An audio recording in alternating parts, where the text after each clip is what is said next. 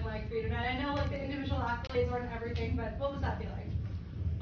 So it was really excited. I also was excited for my team because I did this because of my team. So it was really excited and fun. Sure. How big was it for you guys after the big win over Purdue to come back, and take care of business against a team that's not, that's struggling toward the bottom of the Big Ten and not have a letdown after the emotional win? Yeah, Steve always talks about like just going game by game and focusing on whatever's next. So I think that was like, we just found a new mindset after the match. Like we were excited and we carried the confidence with us, but it was definitely a new game plan and we had to refocus our minds to that. After a dominant first set, it seemed like there was a little bit of a slow start in the second one. What did Coach Aaron say to you, or what did you guys just implement to take back the lead in that second set?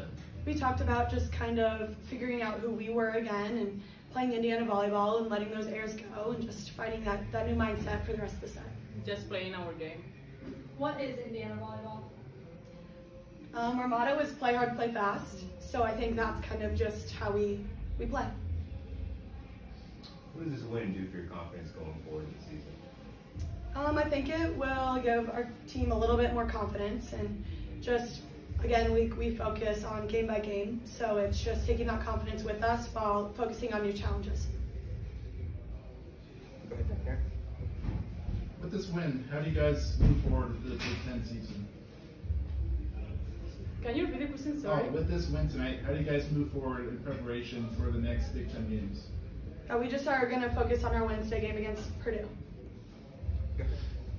Can you talk about the rise of women's sports in general? It wasn't too long ago at IU that every team was more towards the bottom. Now your team's, in contention for the NCAA tournament, and it seems like all the women's teams are surging now at IU. Can you talk about the rise of all the women's sports and you guys supporting each other? I saw a bunch of the women's teams in the crowd tonight. Yeah, athletics has really brought us all together, and I think it's now like just this big community of women supporting women, and it's been amazing to get to know the other amazing athletes at the school.